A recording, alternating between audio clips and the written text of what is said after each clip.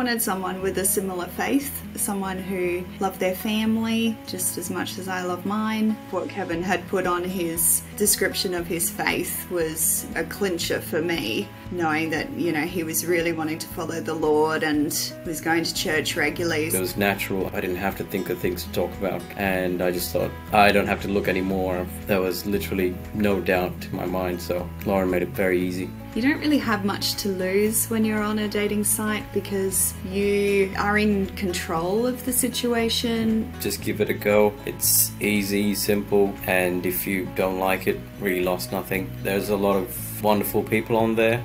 I'm Lauren. I'm Kevin, and we met on Christian Connection.